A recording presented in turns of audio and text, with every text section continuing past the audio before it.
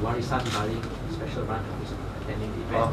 Now the minister is saying that you're allowed, a special branch is allowed to attend, but they must identify themselves first. Oh my God. Okay, yes. No, it's not an issue at all.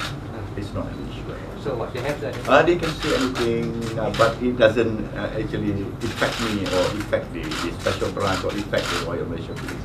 So they can say anything. So they can. So are you saying that they need to now identify themselves, or Well, the police will continue to do their work as usual. as Without usual. No problem. I think more often than not, all this while, you know, in 212 years of the history of the Royal Malaysia Police, there has been no qualms about police. Facing any difficulty covering any events or whatsoever on the ground. So I don't make it an issue. It doesn't affect me at all. So sometimes in passing I'll pass comments here and there, but actually that was in jest only. Okay. No issue at all.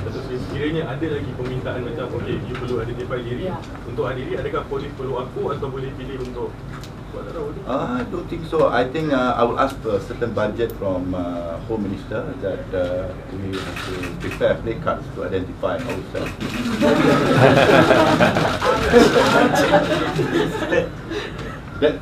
Sorry, that's why I say there's no issue at all. I don't foresee any problem in police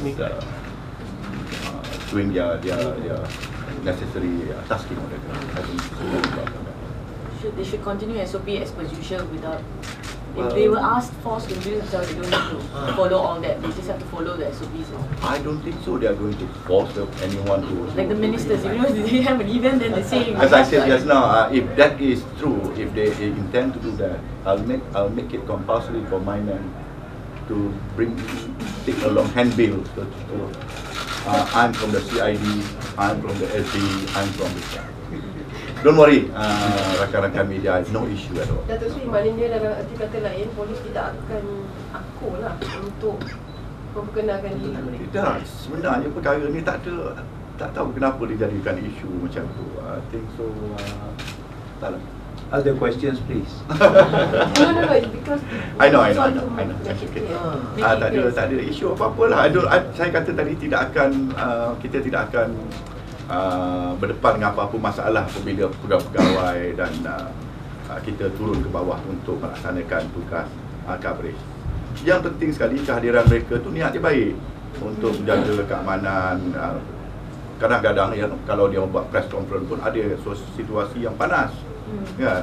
Jadi hadirnya polis di situ boleh mententeramkan keadaan. So advantage kepada. So pada saya, kalau ada larangan-larangan, dia larang-larang lah. Tetapi kalau polis ada di situ nak melaksanakan kerja dia akan terus berada di situ. Ya.